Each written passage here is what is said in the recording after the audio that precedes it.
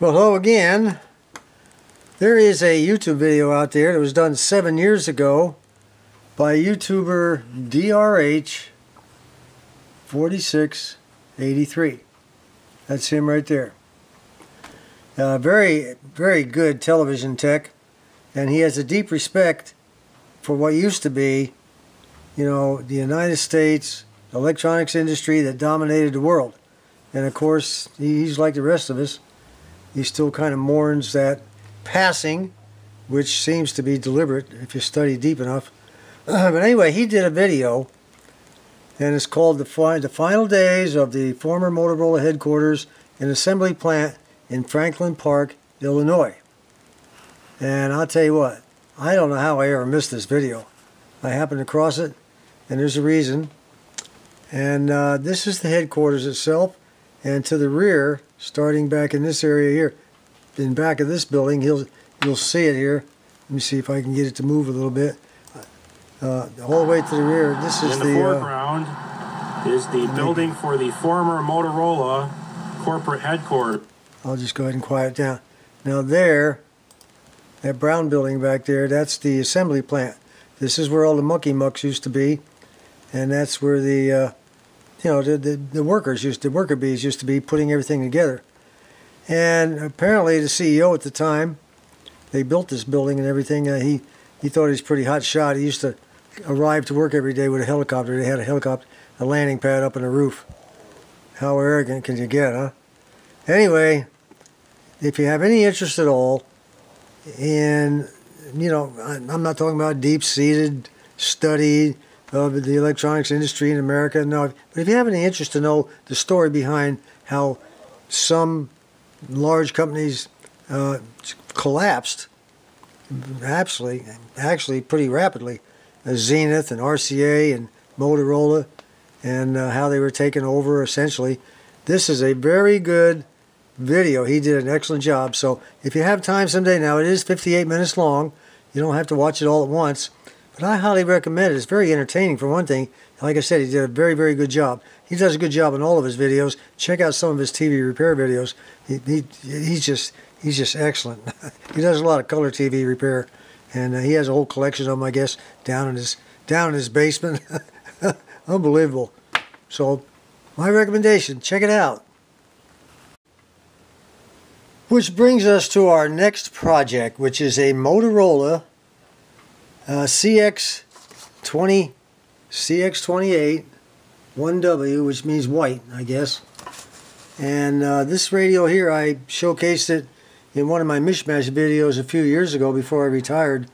And I had just bought it on the internet. It came in. I was checking it out. I think I changed out a couple of capacitors, and it was playing fine. And it's been sitting out in the shop. I had it up high on a shelf. I got it down the other day and decided to get it in the house and play it. It works. It still works, except it's got a rattle. It's got some kind of a rattle in the audio. So one of the transistors is bad, or a capacitor is broken down, or who knows what. The solder joint's gone. Maybe the speaker has a crack in it. Who knows? We're going to have to find out. But right now, I got it apart to just check it out, see if there was anything obvious. But you'll see right now, look at all this. I don't know who put this gigantic heavy cord on this thing. That is not original, I don't think. And look at all the flux they used to get that thing soldered in. That's terrible. So what we're going to do first, before we do anything, we're going to clean all that flux off there. I don't know how I didn't do that last time. I must have missed it. That's not from me, believe me. And we're going to go ahead and clean it all up and everything, put a brand new power cord on it. Well, that's a little better. Boy, what a mess, huh?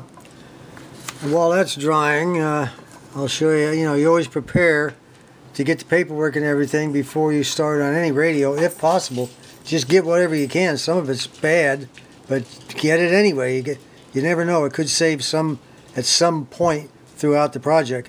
And I got this one from Bob Dobush, the guy who sells the tubes. He also sells schematics. Keep that in mind. And he sent me the entire photo pack on it that he had.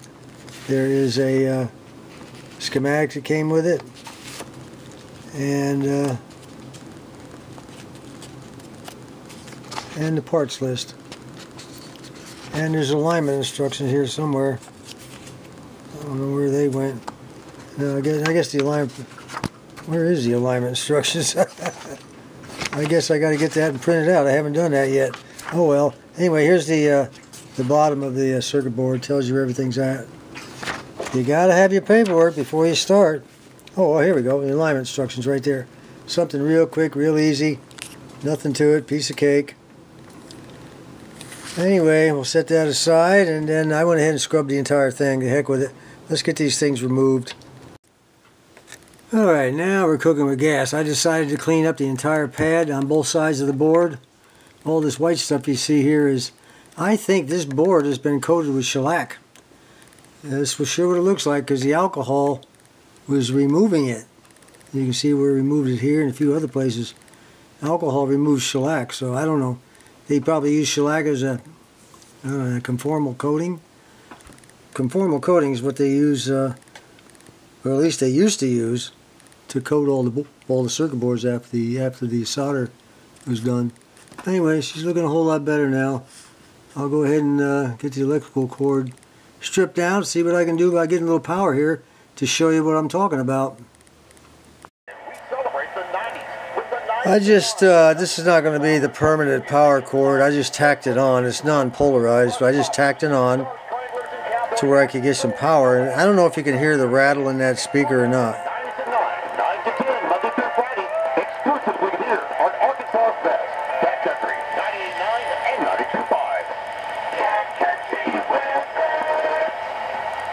Anyway,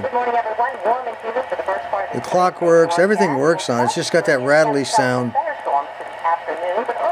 Did you hear that? More thunderstorms. Oh, God. See that little silver can down there? That is what one of the transistors look like. That's the old-fashioned metal can transistors. Inside those things is mostly air with a couple of little blobs of negative and positively charged type material. And nowadays we have transistors that are about, about what, 1/10 the size of those, or even smaller. On circuit boards, they can put I think they can put like a million or a billion of those things on a little circuit board. It's incredible how far we've come since this radio was built. And I think it was 1961. And a radio just like this, same color and everything. I listened to the Beatles arrive in New York City for the very first time. I was sitting at home listening on my radio. Now that was a big deal in those days. Alright, let's take a look at what the output power transistor looks like. Now here's a menagerie of transistors that came down through the years. This is the power transistor. Look at the size of this big metal thing. This is a heat sink. This has to be mounted to a heat sink with an insulator between them because this is the collector. Same thing probably with this one here. They don't have anything labeled on, but this is the one we'll be dealing with, this style right here. Look at that's that transistor right there. That's one right there. This is the more modern kind. Incredible, isn't it? Now here's another photograph of a semiconductor, they call it, which is the output power transistor. You'll notice there's two leads coming out of the bottom. One is the emitter, one is the base, and the metal case is the collector. These transistors they all have three leads. One is the base, which is equal to the control grid on a tube. Think of it that way. It does control the flow of electrons through the tube. This is the emitter, which is the base, equivalent to the base in a vacuum tube. And of course the collector is what? Well, if you got the base and the emitter and the collector, control grid, cathode, what's left? The plate. The plate. This is equal to the plate, okay? So we'll be taking our measurements. If we're going to start out down here on X5. As you notice how I have everything highlighted so it's easy to find in a hurry. Sometimes these schematics are so busy it takes you an hour and a half to figure out where was that transistor at. This here is the collector. Feeds directly into the audio output transformer, is that the audio output transformer? Yes, that's the speaker. Right there. See, I didn't even hardly recognize that as a speaker. That's the speaker symbol on these things. So it feeds into the audio output transformer and then on out through the speaker. So we know we're getting garble out of the speaker. We're going to test here. It might be this one right here. And I'm going, where am I going to test? I'm going to put the lead. I'm going to put my signal tracer lead right there. And where is the C located? Well, this right here shows you. This is it. This is your terminal guide for your X5. Your collector is the metal part of the large transistor. So all I got to do is take this and touch anywhere on the metal. Now in this radio, they're using this metal plate as a heatsink. It has other functions as well, but it was a smart move on their part. Why not use that as a heatsink? And these are the two leads coming off of that power transistor, right there and right there. And underneath it is the silver part, underneath this right here. Alright, see that silver? There's our two leads coming out of the top of that gold metal. See that silver thing down there? That is the rest of the transistor. That's that big metal part. That's the collector. So what we're going to do is we're going to slide this little baby right down through here. We're going to touch it against that collector. Okay? Alrighty, here we go.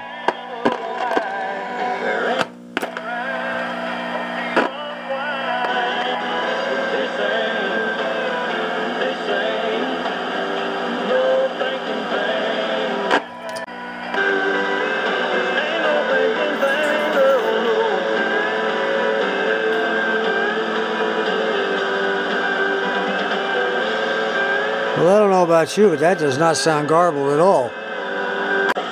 With competitive rates, flexible terms, and personal. Well, I'll tell you what, that does not sound garbled to me. How about you? Okay, I'm declaring that the thing was not garbled. Didn't sound garbled to me. Of course, my hearing's not all that great anyway, but I think it sounded nice and clear. For being an old unit, you know, with a very tiny speaker, you have to take all that into consideration. Alright, if you got nice clear sound right here, it's got to be a problem with the audio output transformer. It's got to be a problem with the speaker itself. Maybe there's a crack in there. Maybe the voice coil is dragging. I don't know. Maybe the ground is bad right here. We need to check this entire section out here. And then make sure I'm getting negative 12.8 volts to one side of this audio output transformer. The problem is right in here. Could be a solder joint. Could be dirty connections. Now this thing has been sitting around for a while. Any of these, we'll get a focus here. Come here, you. Could be a little corrosion buildup down here on these are plug-in connectors right here. And oh, you know, I don't know, there's another one down in there. It's a plug-in connector. We can pull these off and give them a good scrub and give them a good clean. But I'm thinking that maybe the right voltage is not getting to here. And maybe these connectors here are dirty. I don't know. We shall see. Good cleaning coming up. Well, it sounds like there's been an improvement, and but it's hard to tell with all the static in the air and everything from AM. And what I'm going to do is take my transmitter and send a signal through from it. And we do have 13.8 volts instead of 12.8 for, you know, that's perfect because I don't know how accurate my meter is.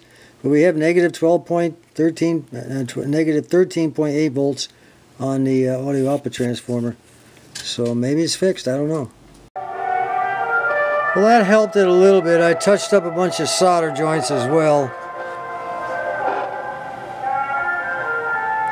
Still got a garble at certain places. It might be the volume control. I sprayed it out and cleaned it and all that stuff, but it's an old radio. It goes back to 1961, like I said. If I crank it up real loud, well, I think it's either the volume control or the speaker. Well, I kept messing with it and messing with it a little bit longer. You know how I am. And I think I've about figured out what the problem is. It's the speaker itself. No more garble.